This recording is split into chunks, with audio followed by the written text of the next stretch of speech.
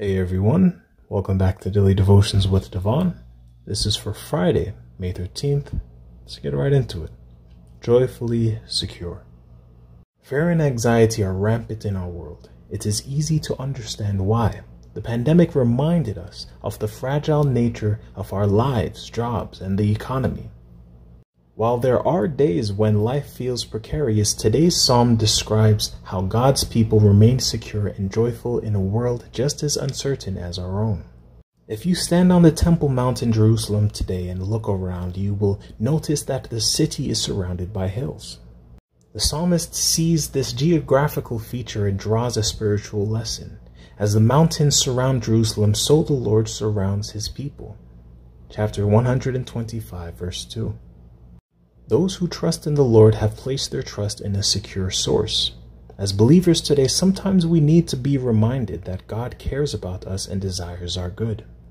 In John 17, Jesus prayed for his disciples, "Holy Father, protect them by the power of your name," verse 11. In a world riddled by fear, we can be confident in our relationship with God. We can pray with expectation for peace. Psalms chapter 125, verse 5. Because of their idolatry and sin, Israel had been exiled to Babylon. This must have seemed like the end to many who were forcefully relocated thousands of miles from their homeland. But God was not through with Israel. After 70 long years, Cyrus issued a decree to allow the people of Israel to return home. Psalms 126 expresses the wonder and joy experienced at this answer to prayer.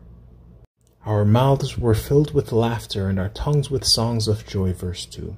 Joy should be a mark of God's people.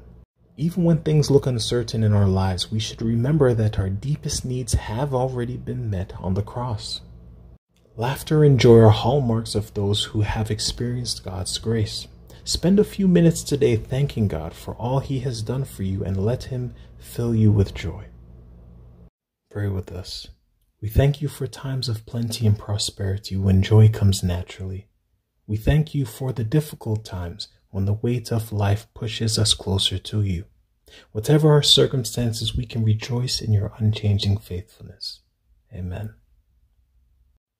This is the ending of the reading with Daily Devotions with Devon, and I'll see you all in the next one.